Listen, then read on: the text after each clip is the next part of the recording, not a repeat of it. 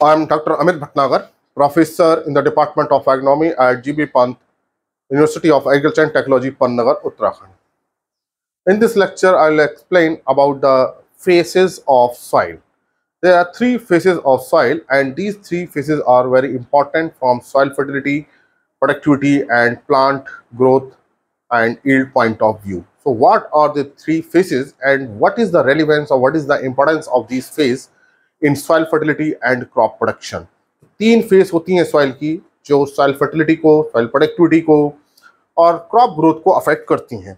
And these three phases are solid phase, liquid phase and gaseous phase. So first one is solid phase, and this phase is solid and consists of mineral matter, minerals and organic matter. And there are different type of mineral, primary minerals, secondary minerals, and generally these are categorized as a sand, silt and clay. And organic matter is consist of dead and live material or plant residue, animal residue, and the microorganism, humus, etc. Means solid part makes this solid phase. So this is very important phase, solid phase, and this is very important from soil fertility, from nutrient availability, nutrient retention point of view, because these minerals differ in their chemical composition. क्योंकि हर chemical के, हर minerals का chemical composition अलग होता है, सबके minerals अलग अलग होते हैं, and they differ in their shape and size and orientation. किस तरह का है ये बहुत इंपॉर्टेंट होता है. हर मिनरल का अलग अलग केमिकल्स होते हैं. And similarly organic matter, what is the degree of decomposition, level of the humus, organic matter content, these are different thing. And this solid phase decide the nutrient release, how much nutrient is released, that depend upon the weathering of the minerals. जो भी nutrient release होते हैं, जो minerals हैं, चाहे feldspar है, mica है, sand है, जो कोई भी है, मस्कोबाइट है, बायोटाइट है, प्राइमरी मिनरल्स, सेकेंडरी मिनरल्स, जो भी मिनरल्स है, सबकी वेदरिंग होती है. And by the process of weathering nutrients are release, whether it is phosphorus, potassium, sodium, calcium, magnesium, whatever, all the nutrients are released. Similarly, by the decomposition of the organic matter, nutrients are released. That process is called mineralization. So organic matter and this mineral content is very important from nutrient release point of view.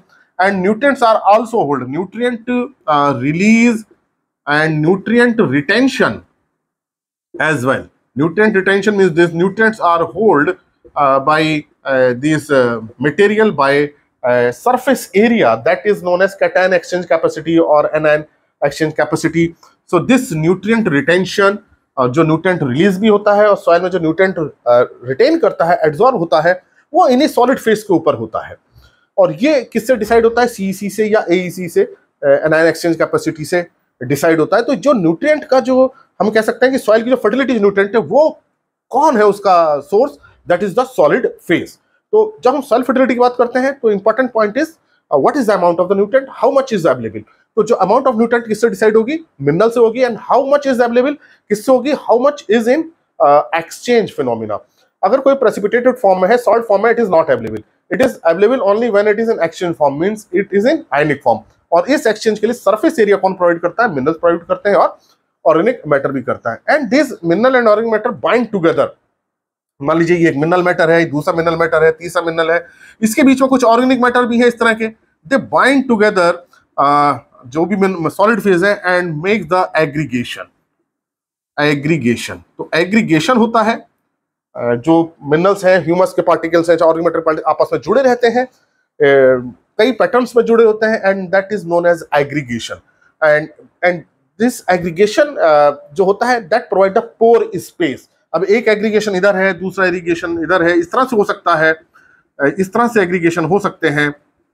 और ये जो बीच के जो ये है, ये space है, या ये बड़ा स्पेस है, that large space is micropore, and between is the micropore. So this aggregation provide the macropore and micropore, and this aggregation is helpful for the porosity. तो जो पोरोसिटी जो डिसाइड होगी, वो किससे होगी?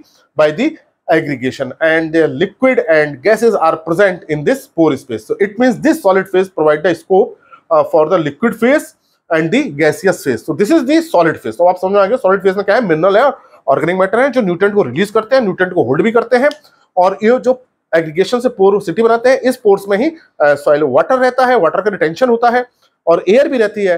तो ये बहुत इंपॉर्टेंट है this solid phase. So this solid phase generally decide the chemical properties and nutrient amount and the nutrient release. And second phase is liquid phase. Liquid is present in this pore space. अभी जैसे मैंने बताया कि aggregation बनता है, उस aggregation में macropore, micropore, बहुत सारी चीजें होती हैं। अगर एग्रीगेशन ना हो तो डिस्पर्स हो जाएगा सब। Aggregation is must. अगर एग्रीगेशन नहीं होगा तो हर चीज फैली रहेगी, कुछ भी उसमें नहीं होगा। और ये एग्रीगेट्स बनाते हैं, आपस में जुड़ते हैं, और वो पोर्स जो बनते हैं उसके बीच में क्या रहता है, वाटर रहता है, and this water is called soil solution. So water present in this pore space is called in soil solution, and this contain the salts, and salts are released from this minerals and organic matter. So solid phase provide the nutrient, and nutrient are present in soil solution, and plant absorb the nutrient along with the water. So nutrient must be present in solution. So this soil solution is very important. If salt is more, then water salt content is high, and availability of water is reduced. So soil solution always contains salt. तो soil के अंदर जो water होगा उसमें salts जरूर होंगे, क्योंकि कहाँ से रिलीज हुए हैं, इन मिनरल्स रिलीज हुए उसमें आए हैं। तो इस कारण से जो सॉइल सॉल्यूशन है हमेशा इसका पोटेंशियल क्या होगा, water potential always will be negative, less than 0। And this soil solution is important because from nutrient availability point of view, कोई भी न्यूट्रिएंट तभी प्लांट को अवेलेबल होता है जब किसमें होता है, सॉइल सॉल्यूशन होता है। So liquid phase is important from availability point of view because roots absorb the water and the nutrient along with the water. बिना वाटर के न्यूट्रिएंट एब्जॉर्ब नहीं होता, that's why water is positive interaction with the nutrient for its availability. तो ये मैंने आपको बताया कि लिक्विड फेज में, and this soil solution depends upon how much salt is present, what is the quantity of water is present in the soil, and what is the aggregation, means the porosity. If macropores are more, then this liquid phase will be less because there will be more percolation. अगर macropore ज्यादा हुआ तो पानी का downward percolation हो जाएगा और water retention कम होगा, and micropore ज्यादा है तो उसमें water retention ज्यादा रहेगा। तो this is also decided by the aggregation of this minerals and organic matter. So this is the importance of soil solution which provide the nutrient to the plant. And third one is a gaseous phase. Actually, this liquid and gases are present in this pore space, and macropores are generally empty because there is a gravitational pull and water move downward. तो macropores का जो water होता है downward चला जाता है gravitational force के along, तो वो खाली हो जाते हैं, तो वहाँ क्या रहती है, air रहती है, and in micropores in general water is present, and that water is called capillary water. And macropore को बोलते हैं non capillary pores क्योंकि उसमें water ऊपर नहीं चढ़ता, नीचे की तरफ जाता है। तो जो porosity है, macropore and micropore, in macropore these gases are present in general macropores and this macro and micropore there is a we can say liquid and gases are present. तो जो porosity है उसमें liquid भी होगा और gases भी होंगे, और ये gases कहाँ है, and these gases by root respiration and by the gaseous exchange with the atmosphere. तो gases का atmosphere से जो gaseous exchange हो रहा है उसके थ्रू होंगी ये gases होंगी।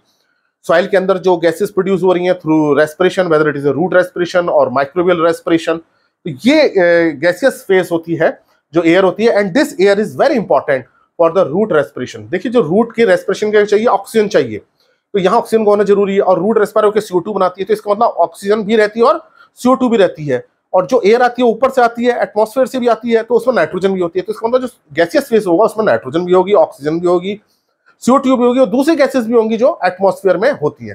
So this gaseous phase is important from respiration point of view. Whenever there is a liquid phase is high, whenever liquid is more, then air is removed, and there is anaerobic condition and there is no air, then respiration is reduced.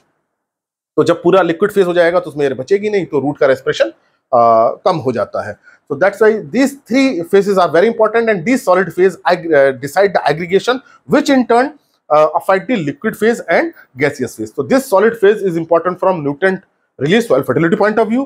Liquid phase is important from water absorption and nutrient absorption point of view, and this gaseous phase is important from respiration point of view. So these three phases are very important from soil fertility and plant growth point of view. So this is about the three phases of soil system. Thank you very much.